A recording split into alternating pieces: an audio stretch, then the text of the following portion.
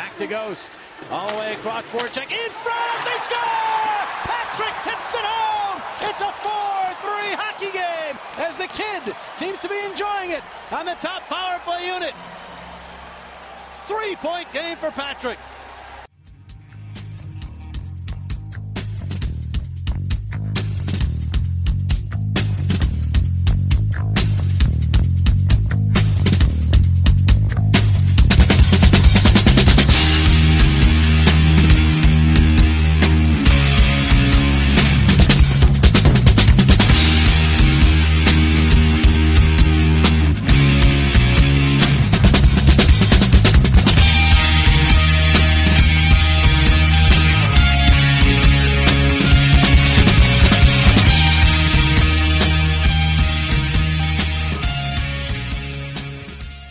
Hey everybody, it's Isaiah with the O&B Puckcast, episode number 30, brought to you by FLYERS, and I'm here with my partner, Chef B. How are you, my friend? Very good, very good. And of course, courtesy of FLYERS.com, Dan the Flyer fan. Dan Ash, how are you, man? I'm doing good, Isaiah. All right. Well, we're here for the Flyers season preview. We're going to have Derrik Bobb coming on from PSN, FLYERSportsnetwork.com. Just directly there, wanted to talk a little bit about the Flyers made some moves today, and we're going to get into that. With the cuts, we could still get some late-breaking news about some acquisitions they made, but just some quick housekeeping. The O&B Puckcast is on 5 podcast platforms. Also, when we release the show, within about 24 to 36 hours, we're also on the Philly Sports Network YouTube channel. And I just want to thank everybody. Our listenership just keeps going up. We're going to come out with the best show we can and with your help. There's one thing you can do, especially with iTunes, if you have an iOS device. If you could subscribe to the show through that platform and give us a rating, especially a 5-star rating, it really is appreciated. There's nothing really more than helps the show besides, of course, your listenership. And with that, gentlemen, it's another season. The 2018-19 season is here. Despite whatever minor roster moves that are going to be made, we kind of know where they're at right now. If some of these performances hold up, Chef, any initial thoughts about what the offseason training camp and the preseason games have informed you? What has informed me is, based on my notes, I went to 2 games last week. I went to the Monday game and the Thursday game. What it pretty much informed me was that I can't argue with the decisions.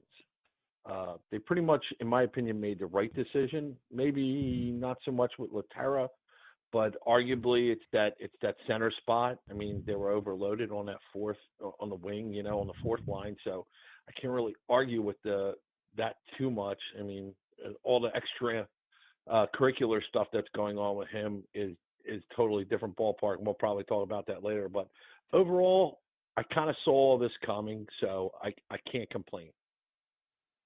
Yeah, I mean, Dan, Brad Keffer from Broad Street Hockey made a pretty astute observation that by releasing Weiss and Lear together on the busiest waiver day of the year, it probably gave them a better chance of sneaking through Lear, who was, of the two, is the guy they would want to keep, and I'm sure they wouldn't shed any tears that Dale Weiss was actually picked up by a miracle.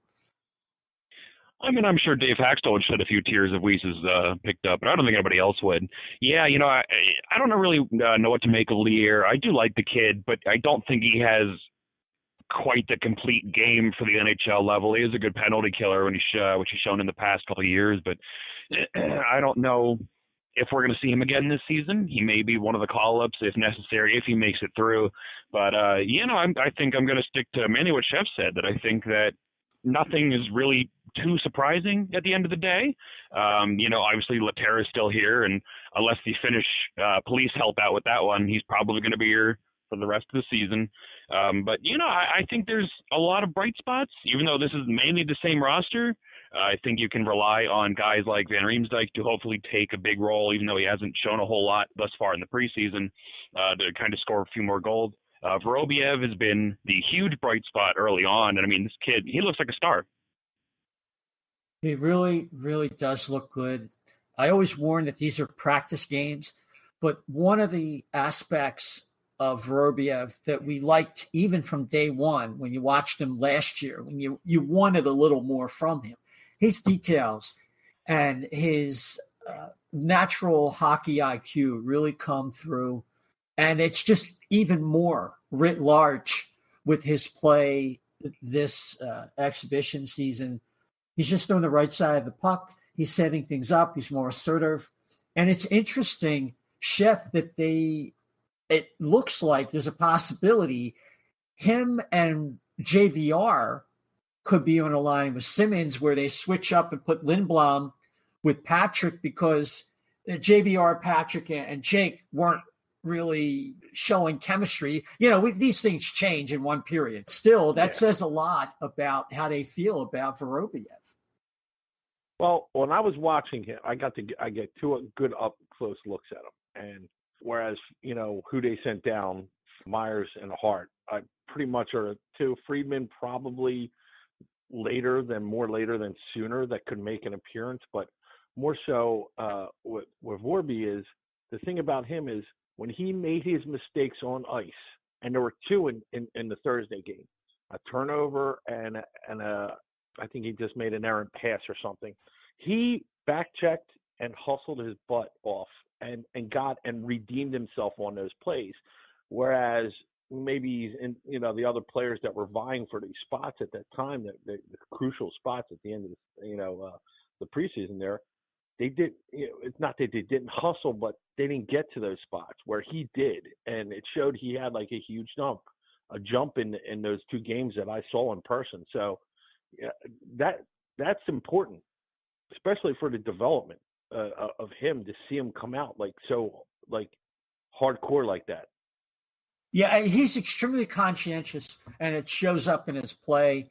And that's exactly what you want from a third-line center. Gentlemen, we have to remember, third-line center was like the big hole in the lineup.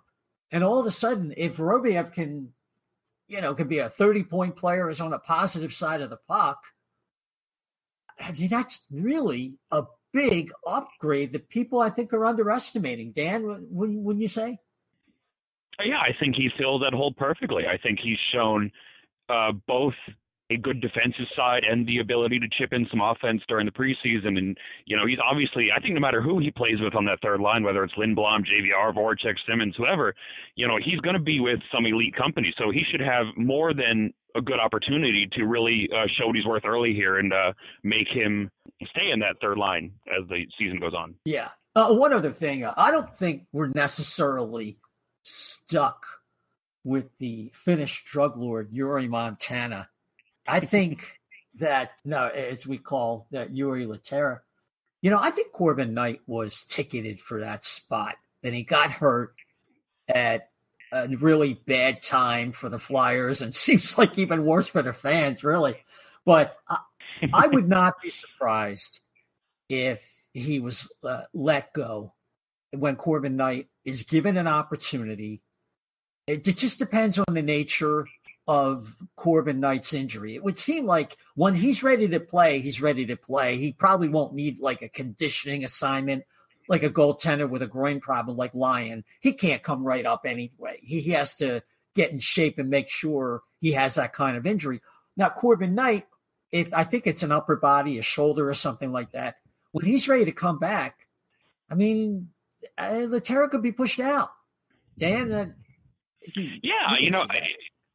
I do think I could see it. He obviously, Corbin Knight played under Dave Haxtell, so there is that connection immediately that could give him that extra bit of favoritism if need be. But, he definitely seemed to be earning Haxtell's trust during the preseason.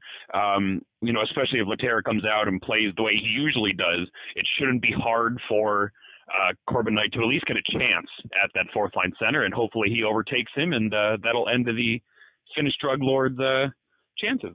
Yeah. And Chef, I think that's really that would make people happy, but more importantly, Knight does bring a little bit more in terms of speed. I'm not going to say he's quite as smart a player as Lehtera, but Lehtera is just so ungodly slow. Didn't I see him do a little bit of PK duty too? He was up. I thought I saw him up there on. It was either Monday or Thursday. I got my notes mixed up. But Knight. Oh, absolutely. Yeah. You know, so Knight. I mean, and I think we expressly. I think it was Dan that brought it up. Like, even before the season started, that if you're going to crack this team, like that could be one of the spots where you search a hole. You find your value, and being that PK killer, especially in this atrocious, how often it's been in the last couple of years, that if you can get your foot in the door and make yourself valuable, and that's why some of those players were still there, because you can't play the big guys on PK, power play, and full lines. Exactly. You don't want to tire these guys out. I mean, the notion that role players is something that is old school, is just divorced from the reality of the salary cap and the long grind of the season. It's good to have players who you can trust with hard minutes, so you can spare your best players the grind when you really need them in April and beyond. But yeah, I think that Knight is a good all-around AHL player who translates into a guy who could play fourth line. He'll kill penalties down there. I don't want to overstate what he is. Well, most teams, he's a 12th or 13th forward. That's fine. It's Lehtera as a particular irritant along with Weiss. So as fans, we want to move on. In the grand scheme of things, is it really that big a deal? Nah, not really. But you wouldn't know that by judging by Flyers Twitter. So we're going to get into Derrick's feeling on that. Just one last thing. Speaking of Derrik, he wrote an article. Scott Hartnell retired. It seemed inevitable. If he hadn't been picked up by now, he was at that point in his career. Dan, what's your memories of Scott Hartnell as a Flyer and beyond? I really remember him in the playoffs, against the Penguins in 2012. Probably my favorite string of Flyers games of all time would be that series. And, he was always kind of that player that was fun, and he was a big producer back in the day during his peak. Yeah, no question. And it just so happens the author of that article, making his first appearance on the O&B Puckcast from phillysportsnetwork.com. We want to welcome Derrik Bobb. Derrik, welcome to the show. Hey, thank you guys for having me. It's a pleasure to be here and ready to get the ball rolling here. Cool. We were just reflecting on Scott Hartnell. You wrote an article today for PSN, and just a quick overview of that article and maybe some personal reflections. Yeah, I mean, when you look at it, Scott Hartnell was a big part of the Flyers for years.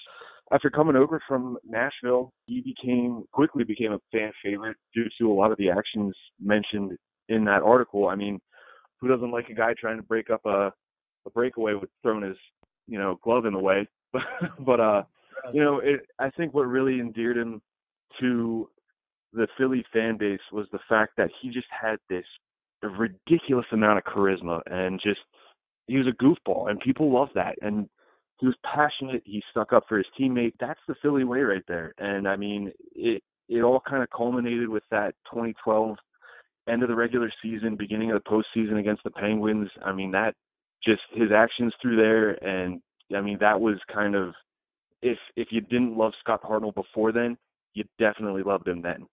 Yeah. He annoyed me a lot with some of those cross-ice passes, the way he would fall down, Hartnell down and all that.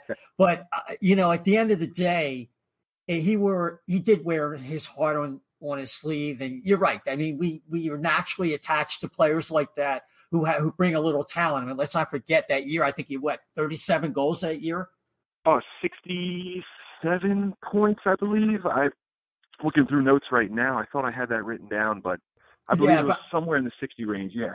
yeah, and then 30. I remember the 37 goals, and there was, Braden Shen took over for that high slot on the power play, but he scored quite a few of those goals, and he was really the first guy after Knuble to really take over from that high slot in that different era after we moved on from Richards and Carter and Chef. One thing I think of with Scott Hartnell, along with Timo, those were the two guys that signaled after '07 that the Flyers weren't going to screw around. Holmgren took over, paid a first-round draft pick, and brought those two guys in as free agents and signed them.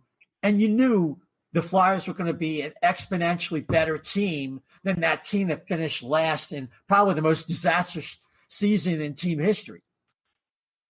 Yeah, I mean, we saw of all of almost a total opposite of what Hexie does.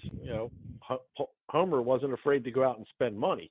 Now, later on, his choices were might have been unwise, and he gave out bad contracts. But nobody could be. You couldn't accuse him of not being ready to spend the money. So, yeah, in that sense, yes, there was a little bit of a change after that.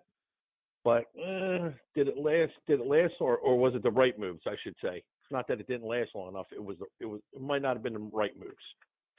No, but I mean, yeah, we all know Homer turned out to be a drunken sailor at the very end. But I mean, the thing was that Hartnell was part of the new recruits that took the Flyers completely out of the doldrums. If you combine those signings with Briere, and then the way Mike Richards emerged, '08 was really a fun year. But so we move on from Scott Hartnell and Dan.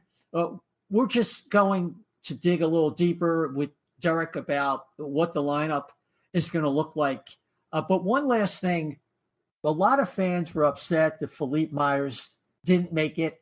He was sent down and then brought back up when the Flyers didn't want to dress their top pair in the final preseason game. And he struggled a little bit. But any last thoughts on Phil Myers and his demotion?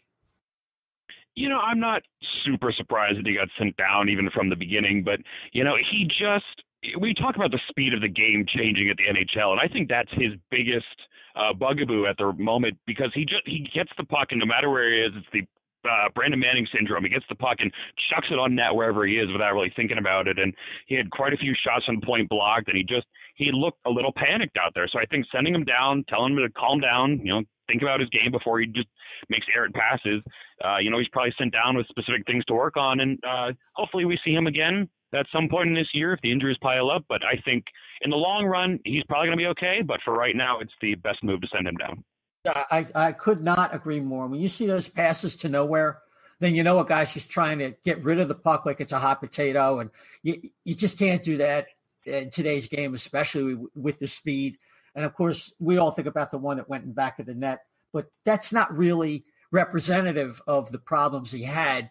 But he's not that far away. And, Derrik, let's turn toward what actually went down over the last 24 hours or so. We kind of commented before you came on about Weiss and Lear being, waived.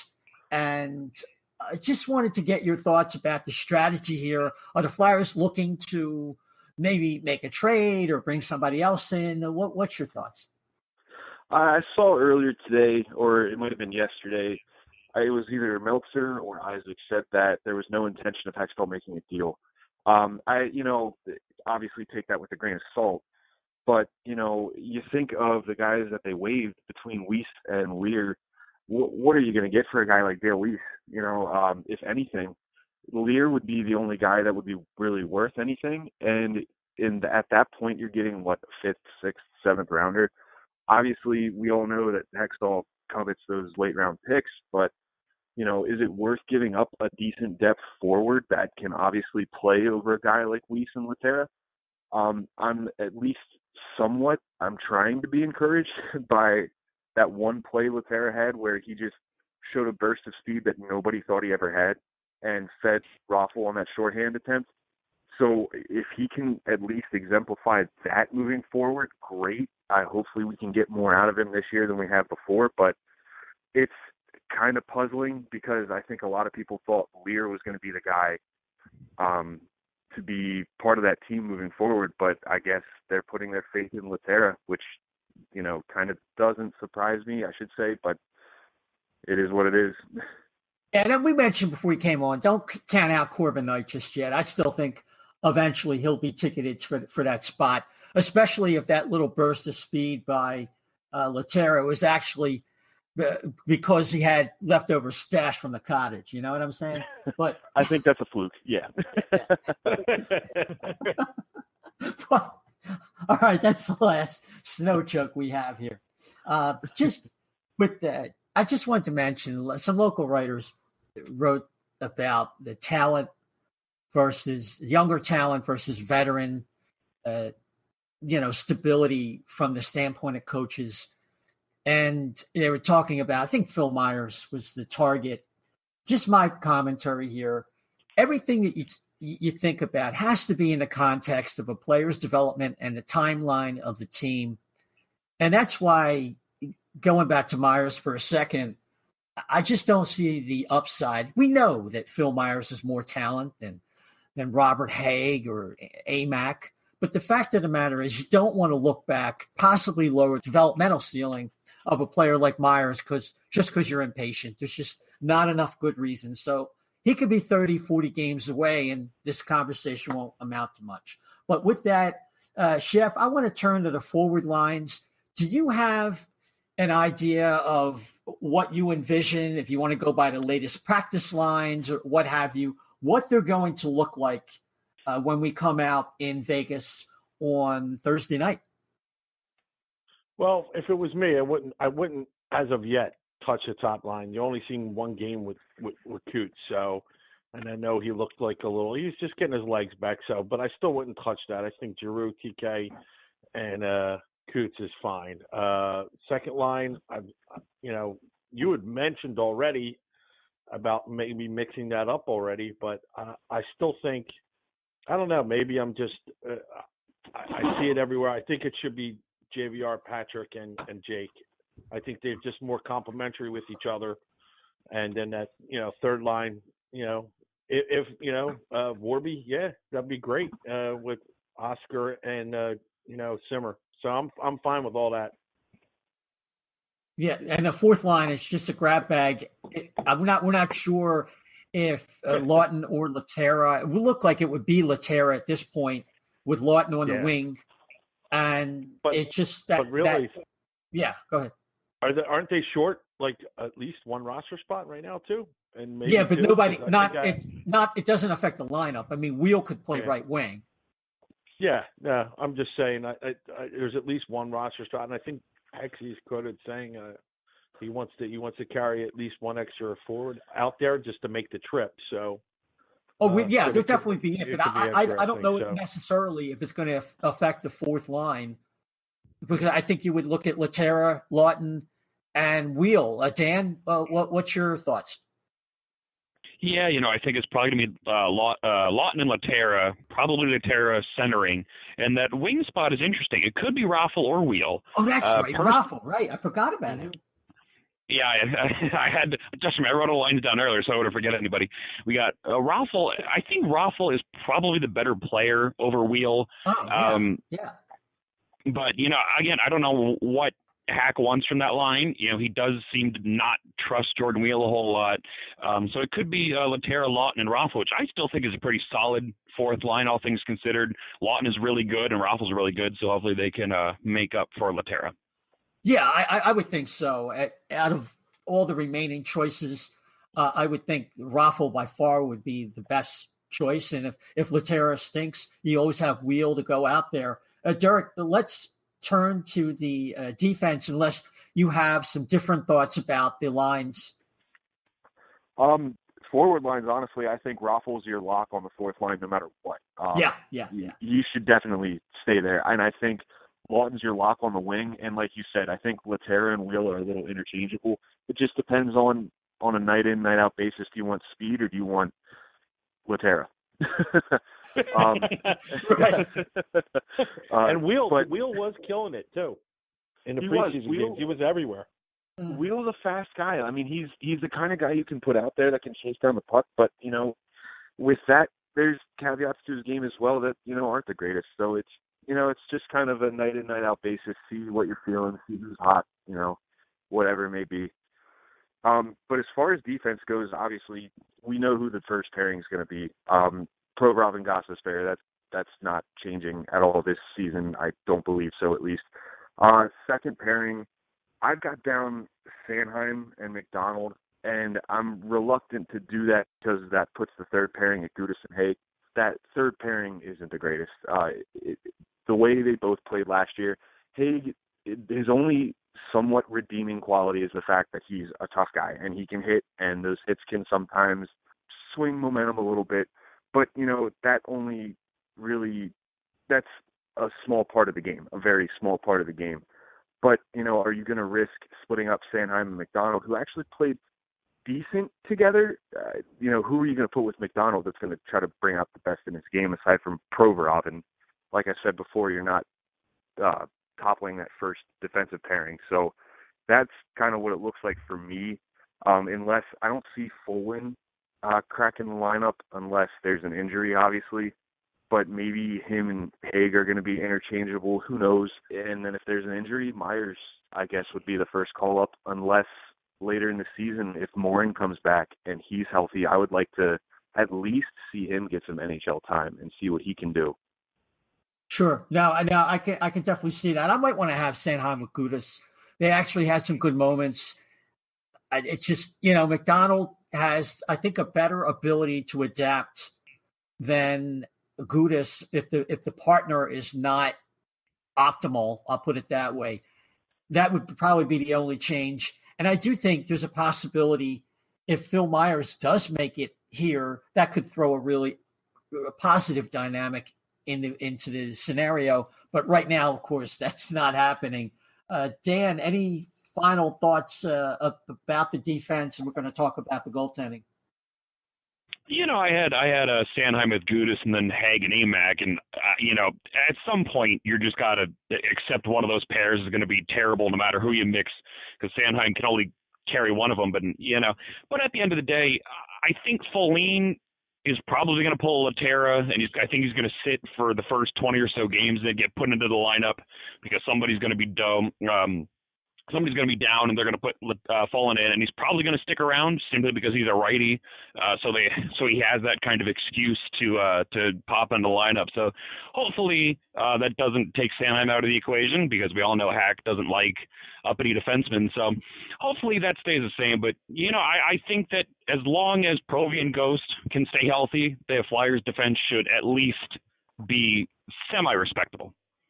Yeah, I think that we just, like you said, we have to accept that some of the pairs are going to be less than desirable.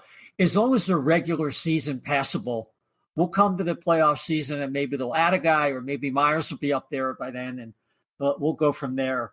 Chef, let's talk about the goaltending, and I'm going to get on my high horse. Look, they have an extra spot. I am a big believer that the Flyers should add a goaltender, and the rationale is real simple. They have Elliott coming off of 2 surgeries. And who knows if that second surgery really wasn't because he screwed up the first operation by coming back too soon. That's number one. Then we have Stolarz. Stolarz played 40 games the last 2 years, including only four games last year, all last year. Then we have Lyon, who is the backup plan, and he's hurt. He has, according to Sam Dinellan, a groin injury. And we know when we rush back from those, as they tend to do, then we know how that can work out. Then we have somebody, Nuvi, who they should have let go in the offseason. He's always hurt. I know he's with them in Vegas. He's skating till he gets hurt again. And then, of course, we have Carter Hart, and we don't want to do that. I think for 20 or 30 games, until the situation gets sorted out, take a less than $1 billion insurance policy, and Curtis McElhinney, who for the last 2 seasons has been right around .920 in very limited action behind not such a great defense. So that's how I feel about it. I feel there's a very great likelihood the Flyers are going to have more injuries in goal, and I'd rather have a stabilizer than have a quick panic call to Carter Hart, and we're off to the races, screwing up that position for the future. Chef, I'm done. I'm off my soapbox. No, you're not. Get back on because you were doing good there. I think you're not far off base. I think that it still isn't. You know, it's amazing that if you looked at, we got like what, six? You just mentioned six goalies in like a 15-second span, and it's still not enough for us. Well, that's how long they're going to last on the ice. Yeah, I know. So I'm a big opponent. Get what you can out there, and I think I would even go $1.5 million if I had to, maybe even $2 million, just because I don't want to go to that whole route where you're pulling up Carter Hart and the fans. The fans are going to pull for it. They're going to call for it. They're going to call for it as soon as it's 2 bad losses and an injury. You put those two together, and that's just a perfect recipe to go get Carter up here. And it's probably not the wisest choice. I know there's certainly some players that have fought through that over the years, but one of them being, I think Price came up when he was in his 20s, early 20s. But I mean, he wasn't that good for the first couple of years, and it kind of like pushed back of his development. So I would be very cautious. I would go out there to maybe sign, or if you can get anybody at this point, just like you said, an insurance policy just to keep hanging around. Well, McElhinney got waived. He's $850,000. So if you claimed him, that would be what it would cost you. And I just want to add something else. I was listening to Off the Post podcast, and it had Kat Silverman, who's a goaltender, and she covers the Arizona Coyotes for The Athletic. And she studies goaltenders, writes about them, was one herself, like I said. She was talking about Carter Hart and his style and how it's different from somebody like Thatcher Demko. She says there's no good reason to lower the developmental ceiling of a goaltender like Hart, because the way he plays, where it's very systematic, he doesn't rely so much on athleticism as much as somebody like Demko, like I mentioned, but he has to get used to the different passing sequences, the quickness with which these other shooters at higher levels are going to get rid of the puck, the different angles. She said, you'll be rewarded in the long term because of how quiet he is in net, but he has to adjust his style at a lower level. And you want that process to go on as long as it takes, because this is a 30-year problem the Flyers have had. Derrik, what are your thoughts? I agree. I will admit that at first I was kind of on board with the whole let's get Carter Hart to the NHL train. Obviously, that's impatient me, but thinking about it now, you're not going to go past Neuwirth. You're not going to go past Elliott. They're going to be your starting goalies because for some reason there's this undying loyalty to them. Elliott, if he's healthy and part of a timeshare, you've seen with Halak when he was in St. Louis, when he's part of a timeshare, Elliott is most effective. So if you can get a decent goalie there with him to split time, that's where he's going to win those games for you, and he's going to put up those good numbers. Bringing in a guy, like you said, Isaiah, McElhinney, I think that might be the best move right now because you can't depend on Neuwirth. He's going to get hurt. He's going to come back from getting hurt, and then he's going to get hurt again. You've got a guy like FLYERS who you really don't know what you've got in him because it's such a small sample size. He was great when he was with the NHL. I think it was a .928 save percentage. He stops pucks. He's good. He's big. But, 2 major knee surgeries in a matter of 2 or 3 years, that's debilitating sometimes. And, that could change up the way he plays all around. So you don't know what you're getting. Lyon, what he lacks in speed from post to post, he makes up for with those last-ditch desperation moves, but you can't count on that. You want a guy that's technically sound. Yes. So like you said, I agree. I think that bringing in a guy like McElhinney would be the best option, especially at a price tag of $850K. I mean, what's the worst that can happen? You send him down on waivers when someone's healthy and someone picks him up. Oh no, there goes $850K. It's obviously tough. That's a big deal, but it's chump change. It's chump change. It's chump change to him. Exactly. Yeah, that's where we're at right now, and this is why I'm such an urgency addict about this goaltending situation. If you get buried right out of the gate, and you turn around before you know it, it's December 1st. Mathematically, Dan, your odds of making the playoffs are practically minuscule. I know they did it a couple of years ago, but you don't want to play with fire like that. No, it's always, you always get these important games, and the Flyers generally don't come out of the gate too hot. But, they got to start winning some games early, and it does come down to the goaltending, essentially. This goaltending is a disaster no matter how you cut it. And the season's going to start pretty rocky. They play Vegas, Colorado, San Jose, Vegas again, Columbus, New Jersey, Colorado. But they play some stiff competition early on here. So I don't know if getting a goalie is the best move. Personally, I think they left that. They're going to leave that extra roster spot open for Neuwirth when he comes back, and they're going to carry 3 goalies, which would be Stolarz, Elliott, and Neuwirth. But, it is only a matter of time before one or more of them get hurt, given all 3 of them have track records of injuries. So I don't know what they're going to do here, but they really painted themselves into a corner that I don't know if there's a way to get out of. It's like going into a swimming pool with a regular Band-Aid. You know it's going to fall off, but you're in denial. All right. Well, yeah, that's how I feel about it. I don't want to belabor the point. I probably already have. Let's talk about these specialty units because it'll put me in a better mood. Derrik, I want to go back to you, and then Chef will pick up on the PK. The power play units, nobody really has an idea of what they're going to open up with when they're in Las Vegas against the Golden Knights.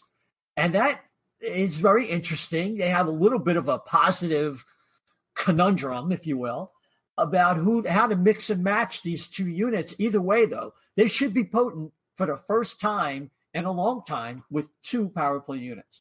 I think you're right. I think that with adding a guy like JVR, that makes you that much deeper, especially on the power play, because now you've got Couturier and Giroux, and I'm assuming Konechny. I think that would probably be the best fit because they're already line mates on the first line. If not Konechny, I could see them adding a guy like Voracek instead. But then you've got JVR there, who's your net front presence. And then with Gostisbehere quarterbacking that first unit, I think that first unit alone, obviously, I mean, look at the players on there. Giroux's coming off a 100-point season. Couturier just had 70-something points. TK just doubled his point production, essentially, from first year to second. And Gostisbehere is one of the best offensive defensemen in the league. I'll go and say that. Yeah, absolutely. And then you go to the second power play unit. You've got guys, if not Voracek, you've got a guy like Lindblom who could play in front of the net. He's good around the boards. He can win those battles along the boards. Nolan Patrick obviously is going to center that line. And then you've got, Wayne Simmons who could sit in front of the net. You've got, look at, if Konechny's not on the first line, put him on the second line there. Honestly, I would kind of like to see what Sanheim could do quarterbacking that. I think that he's got the offensive upside to potentially. He's not going to be a Gostisbehere, don't get me wrong, but I think that he could be a solid contributor on that power play 2 unit. Yeah, it's just decision is dress an extra forward or go with 2 defensemen with Provorov and Sanheim. And I think Sanheim really, he's going to take a big bump up if he gets the kind of ice time we expect. And you're going to see some real offensive imagination and ingenuity with Travis Sanheim, because that's really the strength of his game, finding players where a lot of other defensemen just simply can't make those types of passes. Oh, absolutely. His vision's great.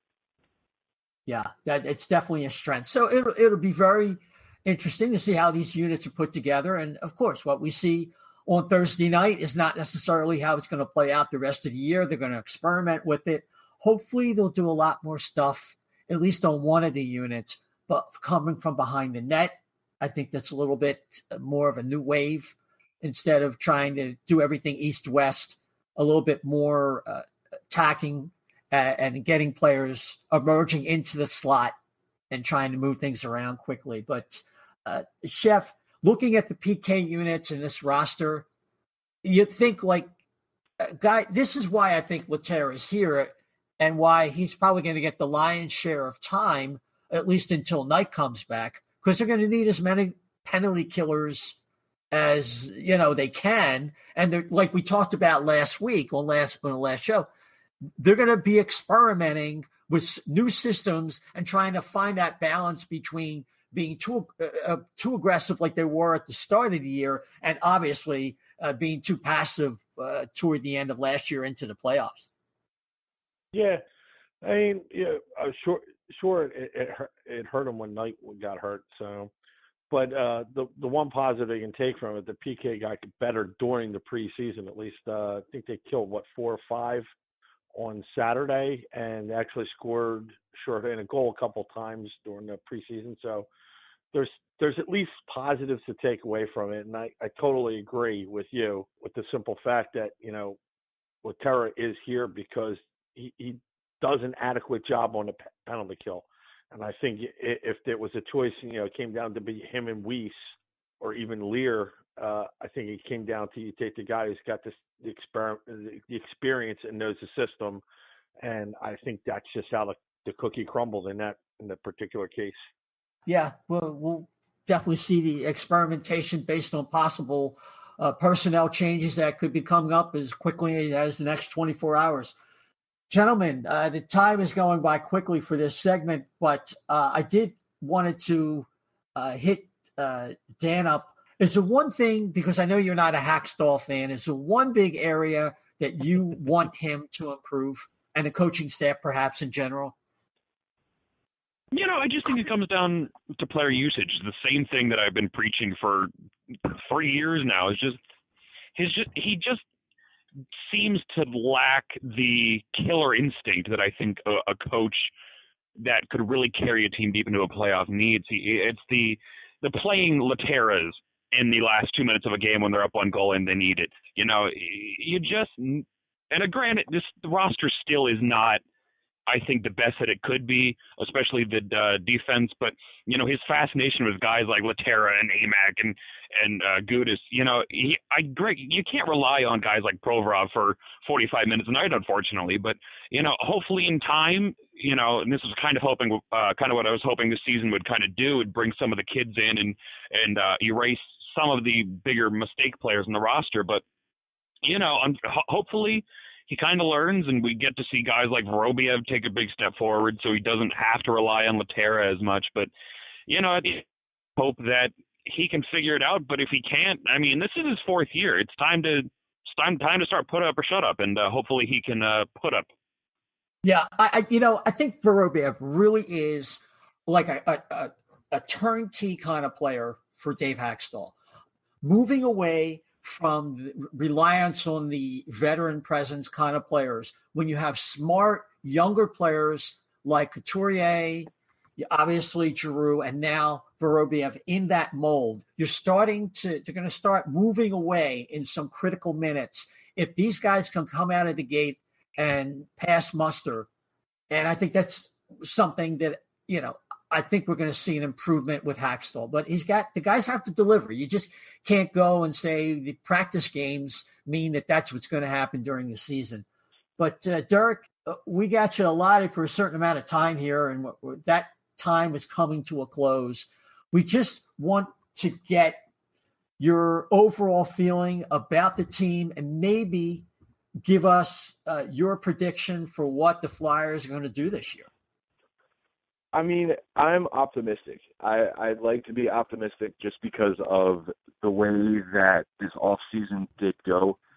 The Flyers made a good move in signing JVR. That's a sign that they're willing to at least take one step forward. The next step was, like you said before, implementing Vorobiev into the roster instead of keeping a guy like Weiss or signing somebody else out there.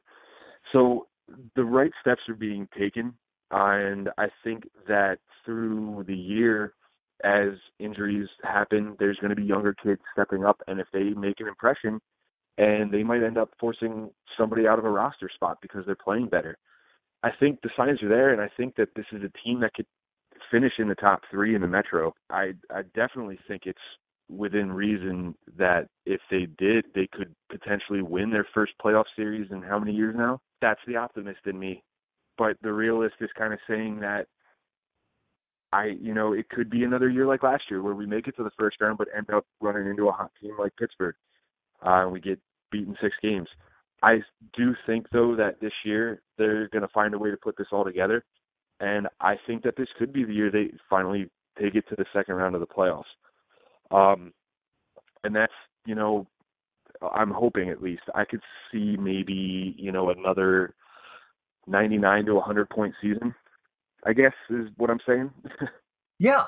No, that's that. Now we appreciate that you've given us your thoughts. We're going to hold off until the very end of the show because we want to keep the suspense going. You gotta tease that a little bit. But Derrik, it's been so great to have you on. Of course, you're at FLYERSportsNetwork.com. And where can people find you on Twitter? Twitter, you can find me at Puckbobb, PSN. 2 B's in last name. It's a weird one, I know, but actually 3 B's if you count it. It's Bobb. I blame my parents for that one. Well, you could be part of the Better Business Bureau when you retire. That's true. Yeah. We just want to, thanks so much for coming on. We really appreciate it, and we'll definitely have you back down the road.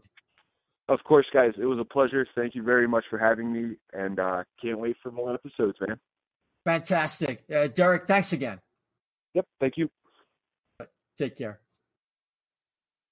And with that, we would like to welcome our second guest tonight, a returning guest from the fourthperiod.com, giving us kind of like the national global perspective, Anthony DiMarco. Anthony, welcome back. Hey, guys. How's it going? Glad to be back. Great. We've been talking about specifically breaking down the Flyers, their forward lines, penalty kill, coaching, and all that. Just wanted to get your general impression of what the Flyers did today and have done with their cuts and what you think it portends for the future. Well, I think that the cuts today just indicate that the Flyers want to win now. Just the cut of Dale Weiss in years past, you probably would not have seen that. And Taylor Lear, a guy who he has just been beat out by younger guys, Vorobiev in particular. Their forwards, to me, are, if everyone plays up to their capabilities, are as good as almost anyone in the Eastern Conference, right down to the third line where you have Simmons and Vorobiev, and then whether or not it's Lindblom or Van Riemsdyk. And I think that at the end of the day, it just comes down to the defense and the goaltending that, like in years past, that will be the question marks. But I really like how they're shaping up here, and I think the biggest thing is that in difference from years past, you can tell that the Flyers are actually planning on winning this year. Yeah, I can definitely agree with that. There's no doubt that the JVR move, the willingness to let Vorobiev take the role and run with it at such an important position. Anthony, we were talking about one thing I think has really been kind of lost in all the excitement about Misha being on the team is that what a big deal it was going into the training camp. What are they going to do at third line center? Wheel and Lawton were kind of just okay. Now we're really excited about the prospects of not only what he can do, but now it feels like we have 3 scoring lines that can have a two-way presence as well, not just guys that are going to play one side of the puck. Well, yeah, exactly. Like last year, for instance, like it was so well documented how much that Simmons struggled. And of course, a lot of that pertained to all of his injuries. But he was also riding shotgun with Valtteri Filppula for the majority of last season or Jordan Wheel. And those guys really weren't able to drive any offensive play. And I think that now that they have a guy like Vorobiev and adding someone like Van Riemsdyk, it just kind of like places everyone out better, because Lindblom is now going to be on a third line as opposed to when he jumped right in on the second line. Jordan Wheel and Valtteri Filppula aren't even in the opening night roster. if I'm not mistaken, unless Wheel slots in for Laterra. But nevertheless, he won't be in the top 9. And I just think Vorobyev will bring another breath of fresh air in terms of youth and energy and just that hunger that a guy like, let's say, Filppula, who was almost in the twilight of his career, or even Dale Weiss, who started in the top 9 last year, don't have that drive as a guy like Vorobyev. So I just think an insertion of a guy who can play the game at a quick pace, drive offensive play while being defensive, and help out a guy like Wayne Simmons, who didn't have that kind of help last year, is quite essential. Yeah, absolutely. I'm really looking forward to it. I hope he can push through and be mostly what we saw during the preseason games. But gentlemen, let's move forward. Let's take a look around the league. And Anthony, I'm going to start with you being our guest. Don't worry, Chef and Dan will get to you. But Anthony did write an article about the Pacific Division for the fourthperiod.com. And I did want to do a preview of what's going on around the league and just the general impressions about what the trends are. We're not going to go through every little nook and cranny because really, I don't know if we have the audience that wants to hear that. But I think we're looking for an overview of the different divisions. Well, I was just finishing one up on the Atlantic Division tonight. I plan to get all 4 done, but I think that you can kind of see that the Titans of the NHL were kind of trying to outdo themselves dating back to last year's trade deadline. Last year's trade deadline, the Tampa Bay Lightning made that big splash when they got McDonough. Then it kind of dominoed into the Los Angeles Kings adding Ilya Kovalchuk. And then it moved on to the Leafs adding John Tavares. And the common thread in all this were the San Jose Sharks, who struck out on Kovalchuk. They were devastated on striking out on Tavares. And then they go out and land Erik Karlsson, which is arguably the best defenseman in the NHL. Then you get the Vegas Golden Knights, who go out and land Paul Stastny in free agency, grab Max Pacioretty. So I think the trend here is that the big Titans are not being content with the status quo. And in my piece about the Pacific Division, you know, like the Vegas Golden Knights and the Sharks, like those are 2 mega pieces that each of them added. And then you get the Los Angeles Kings, who added Ilya Kovalchuk, then the Calgary Flames, who they brought in Noah Hannafin and Elias Lindholm. It's basically a trend that, like, if you're not ready to keep pace with the guys above you, you're going to be left in the dust because everyone's kind of outdo themselves. Yeah, I don't think there's any doubt about that. You know, Dan, just looking at Anaheim, they're in a tough spot, missing Corey Perry, and they're not sure. Well, anybody know the deal with Kessler? Yeah. He's hurt to start the year. Right. I mean, this is a team that had Stanley Cup aspirations this time last year, and they're in a little bit of trouble. Yeah, the Ducks, you know, they're kind of starting to, I think their Stanley Cup window is starting to close, and the injuries to 2 of their key forwards certainly doesn't help. You know, their defense is not what it was a couple seasons ago when they were really at the peak. You know, they got rid of Sammy Vatanen. You know, they still have John Gibson. Hopefully, you know, he can carry that team out west. But, you know, I think they're going to be in some trouble. I think there's a very stacked Western Conference right now, and you know, with teams like Vegas and San Jose stacking up, you got Calgary out there and LA as well, like Anthony just said. They got a lot to worry about, and I'm not sure that if those injuries are long term, but if they are, you know, they could be in quite the hole by the time the playoffs roll around. Yeah, and that's the thing I mentioned earlier. If you get in a hole by December 1st, you're in a bad spot. It's really tough to recover. Chef, you know who didn't really make a lot of additions this year was the Edmonton Oilers, bringing in Tobias Reeder and Brodziak and Mikko Koskinen. They're not exactly going to move the needle. I know we're probably more casual observers of what is going on out there, but you do have Connor McDavid, who's probably the best player in the league. You have to wonder how long that situation is going to simmer if they don't do well. Yeah, I mean, what you see there, if you look around at everybody's predictions, they're 6, maybe 5, 7. You know, they're not expected to finish well. And I don't know. Is that becomes a bitter situation, like maybe like an Ottawa situation where like I want to go somewhere. If you're not going to commit to it, I want to go somewhere. Who knows? But yeah, I mean, for me, the biggest surprise, like for me this year in the Pacific, is San Jose.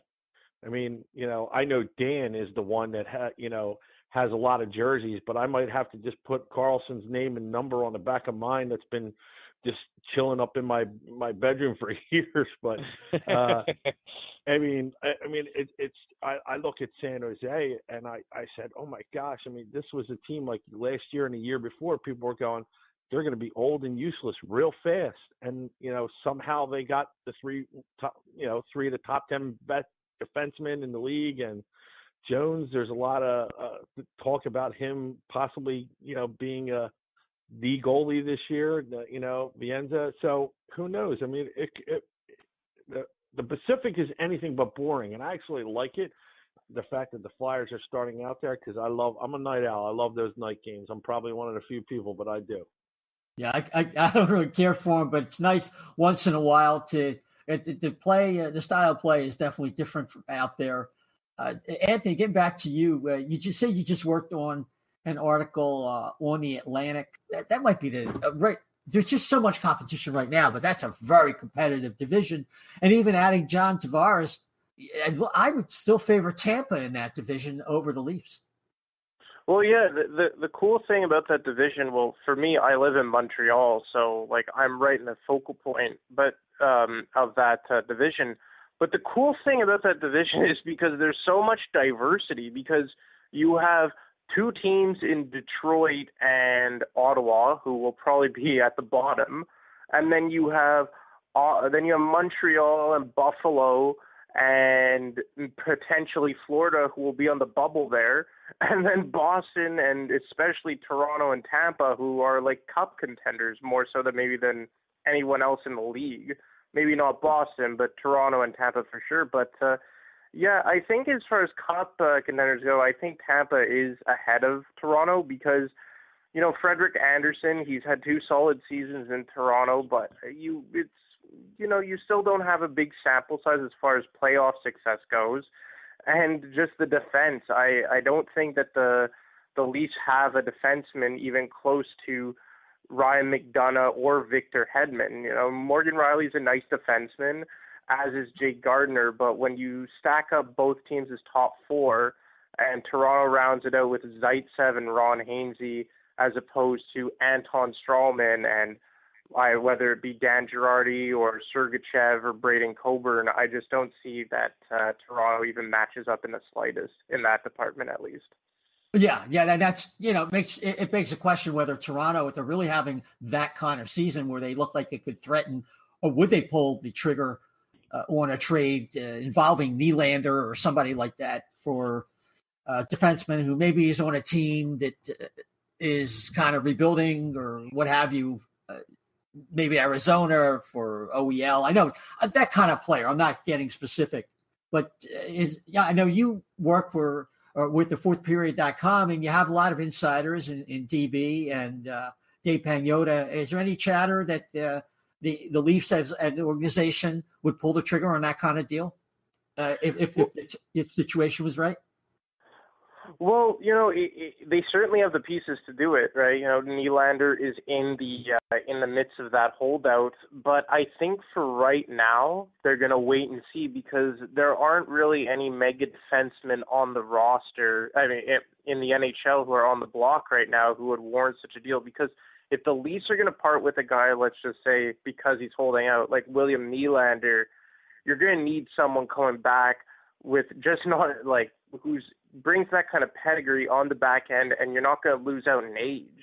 So name me some defensemen who are being shopped around who are under 25 years old and are like on the verge of superstardom. I think that if the price is right, they would for sure do it. I know for a fact they were in on Ryan McDonough before he got moved to Tampa at last year's trade deadline. But I guess we'll see. Talks are right now that the Leafs and Nylander are moving towards an agreement, and it looks like it's going to be a 2-year bridge deal as opposed to a long-term extension.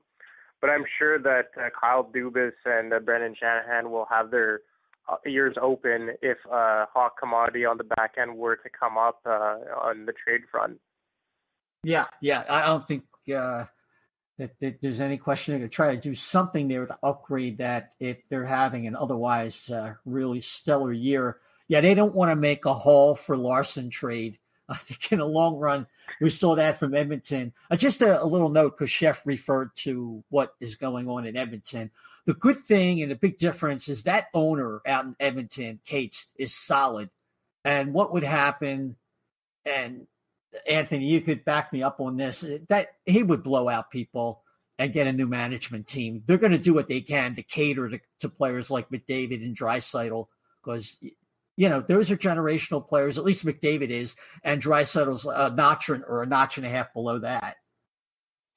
Well, yeah, they're going to cater to their superstars, of course, but the direction that the Oilers are going down right now, it's kind of tough to watch because, it's kind of like they did two rebuilds back to back. You had that first wave of Eberle and Hall, who have since been traded, and then they struck gold with Connor McDavid, and they also drafted Leon Draisaitl 2 years before that, or the year before that, whichever it was.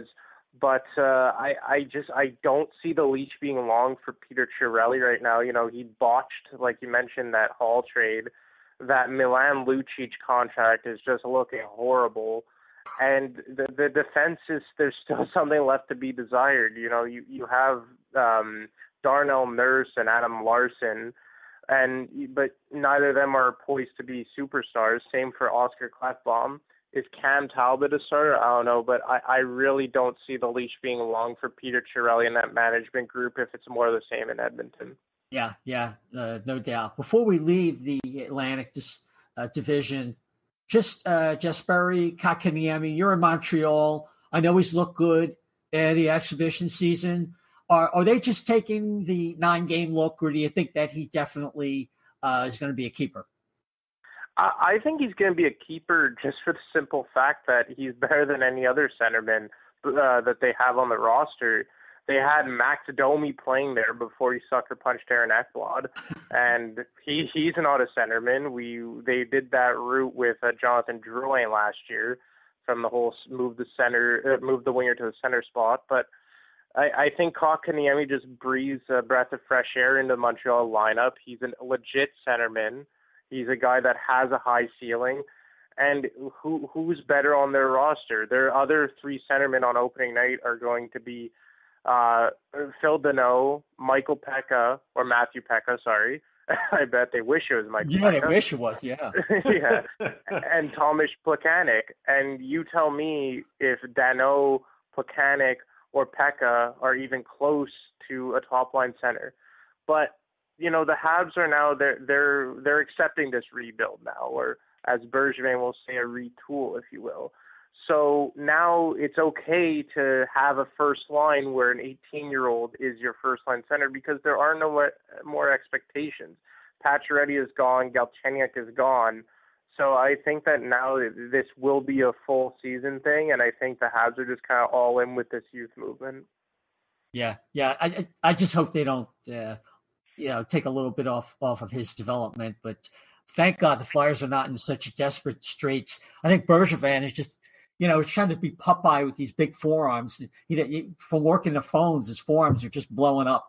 It's between that and the spinach. Dan, just one team I think could catch people sleeping is the Florida Panthers. They had Mike Hoffman, Radim Vrbata, who just retired today. Good luck, Radim. And they're really stacked when you look at their forward lines. And if Ekblad can kind of return to his rookie form, all they need is competent goaltending. And I'll tell you, if the Flyers don't make the playoffs, the Panthers could be one of those teams that steps right in. Yeah, this is a team that really has kind of gotten really good under the radar. They pushed last season to get into the playoffs, but just were a couple games short towards the end after a midseason slump. But, they went out and they picked up Mike Hoffman. They have Barkov and Huberdeau and Bustad and Trocheck and Dadonov. They have got a lot of firepower. And, Keith Yandel is starting to get a little older. He's 32. Aaron Ekblad, they're really expecting a lot out of him. Hopefully he can come back. But, their depth isn't the best on defense, and their goaltending is not looking good. I mean, Roberto Luongo is 39. I believe he turns 40 in early spring. I don't have that in front of me. But, I think they could certainly push for a playoff spot this year. I think it's going to be a tough one in the Atlantic, but I think the wild card race is going to be a little more open. So they could definitely sneak in this year. Yeah, I think that's in anticipation of a possible injury or decrease in performance from Luongo. Smartly, and I'm hoping the GM of the Flyers has noticed, they go out, they have James Reimer, who's not really good enough, but they get Michael Hutchinson from the Winnipeg Jets. Just to cover themselves. He might be a Band-Aid, but a Band-Aid at the right time and the right place can be a lifesaver. Hint, hint. But we move to the Central Division, Chef. Winnipeg has all the looks of a team that's on the precipice of a breakthrough, a Stanley Cup window that probably started last year, got their experience.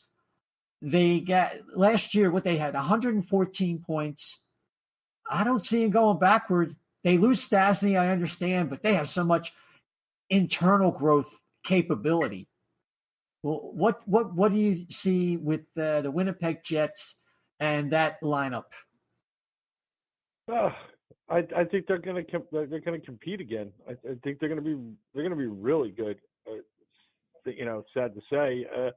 I mean, for everybody else in their division, looking at it now, and I mean, do I know enough of them? No, probably not. You don't get to see much of them, when I'm watching anyway. But they do have pieces that they can put everything together and make a good run. I mean, I have them up there in finishing right up in the conference with San Jose. I think that's how good they can be. Yeah, there's no doubt. And they're going to battle that with Nashville. I'm starting to wonder if this is Nashville's like last year before they have to do a little bit of a retool. I'm not really sure about that. Anthony, I think St. Louis is kind of like a pretender to the throne. They filled in some spots, but I don't think the quality it's just not there, I don't think, through that lineup. And we just don't know what we're going to get in goal from Jake Allen.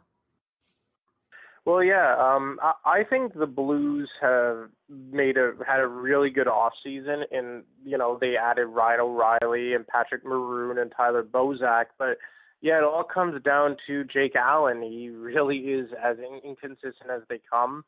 I really like the Blues, especially on the back end. I think Alex Pietrangelo is a top 5 defenseman in the NHL, but like it kind of was back 4 years ago or so when they made that move to acquire Ryan Miller, when it was TJ Oshie and David Backes and that whole clan.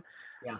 The stars kind of lined up for them when LA and Chicago were at their peak, and they weren't quite there. And to the point you just mentioned, I think they're trying to do it again now, where you have 4 teams ahead of them in San Jose, Vegas, Nashville, and Winnipeg. I feel like St. Louis is a bubble team, but not as far as the bubble for the playoffs are concerned, but a bubble from just an everyday playoff team to a true contender, because I would put St. Louis above perhaps the Los Angeles Kings and the Calgary Flames and the Dallas Stars, but I just can't put them up top with Vegas and San Jose, Nashville, and Winnipeg. No, I think it would be an upset. I think it would take a superior breakthrough year from Jake Allen, really, to do something. And we're going to go through the Metro Division, and then we're going to let's do a quick yes or no. Are the Flyers going to make the playoffs? Yes or no? Yes. Chef? Yes. Anthony? Yes. Okay. I agree. I think they're going to make it somehow, some way. Now, Kevin Allen from USA Today has picked the Flyers to finish in second place in the Metro. And of course, it's really trusting the goaltending, which to me will make or break the Flyers this year. Where do we have them? Anthony, let me start with you. Where do you think they're going to finish? Well, I think that there's no reason why they shouldn't finish inside the top three. I think that anything outside the top three, in my opinion, should be considered a failure by the organization. Because, sure, you have Pittsburgh and you have Washington, but they're as good as Columbus, and I expect Columbus to be a train wreck this year, given all of what's going on surrounding Artemi Panarin and Sergei Bobrovsky. The New Jersey Devils, I wouldn't be surprised if they set back a bit, but even if they do make the playoffs, they shouldn't be anything more than a bubble team. And then after that, the Flyers are way better than the Canes and the two New York teams. So I think that they could easily finish ahead of Washington, but at minimum they should be in third place. As you mentioned, it's going to come down to the goaltending, but they have a good enough roster that mediocre goaltending and just average goaltending should get them no less than third in the division. Yeah. I'm picking the Flyers third in the division. I still think some combination of Washington, Pittsburgh, or Columbus will finish ahead of them. I do think Columbus has some issues, not only with the two pending free agents in Panarin and Bobrovsky, but also with the Seth Jones injury. That's a big issue for them. So, and Ryan Murray. Well, yeah, definitely. So I'm going to be counting a lot on Zach Werenski and a lot of spirit. And if they get buried early in the year, like I said earlier, it's going to be tough to dig themselves out. Dan, what's your finish for the Flyers in the Metro? I think the Metro division may be one of the more interesting divisions in the league, simply because there's so many teams that are maybe not evenly matched, but could all make a.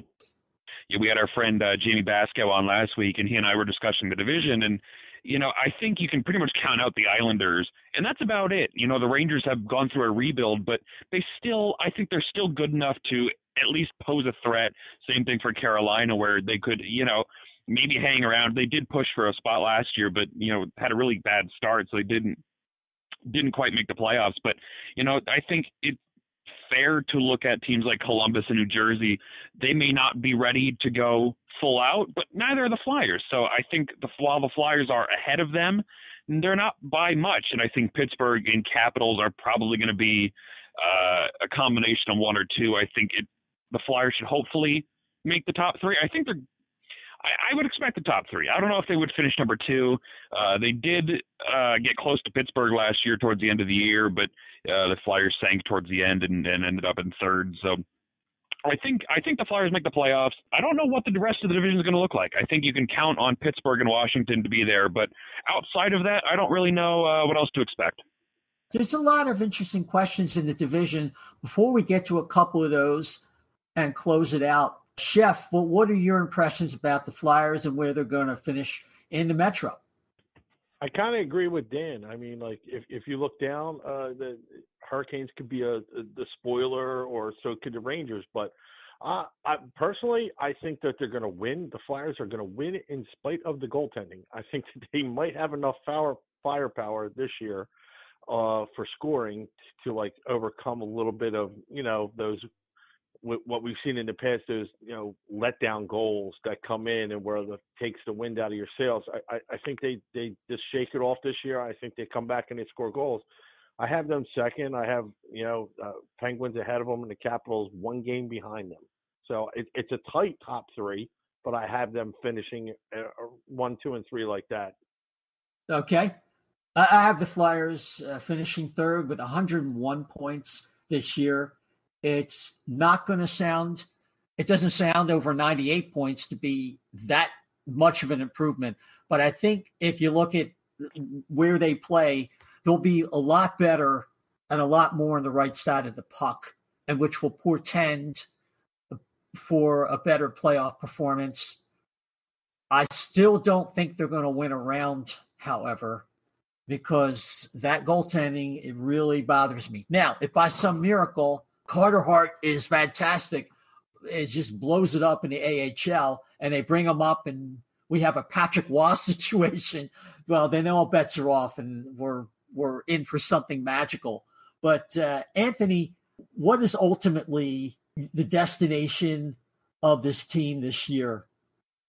I think it's tough, because you look at the defense, you look at the forwards, and you think, you know what, this team should be able to win a round. But as you just mentioned, it's the goaltending that really holds it back. I'll put it this way, if we're look at the same roster, barring any minor additions or subtractions, I think it's a first round playoff round exit, much like last year.